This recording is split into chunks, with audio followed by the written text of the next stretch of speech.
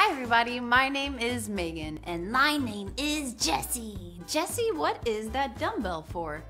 Oh, you mean this very heavy weight here? Yes, that one. I wanted to show you how strong I am getting. Watch this.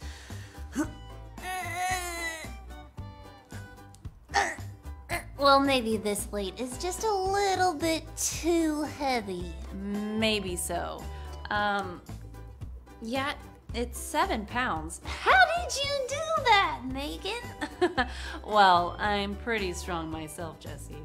But today's Bible story is about a man named Samson who was very strong.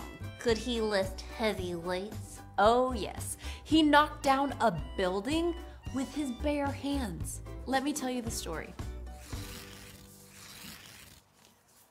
God's people kept getting into trouble.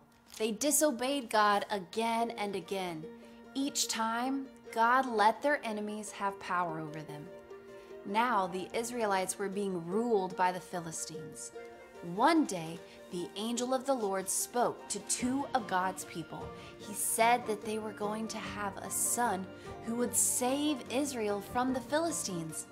God had special instructions for their son. He should never cut his hair.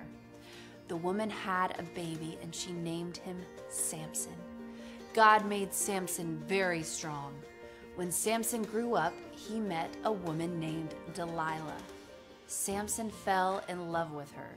The Philistine leaders wanted to know why Samson was so strong, so they asked Delilah to help them find out.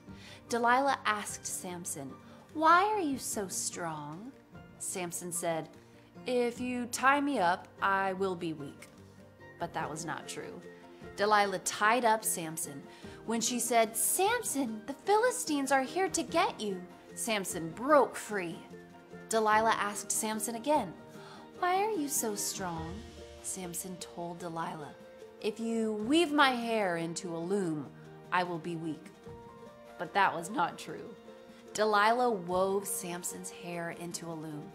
When she said, "Samson, the Philistines are here to get you," Samson broke free. Delilah begged Samson to tell her the truth, so Samson did. "If you cut my hair, I will be weak."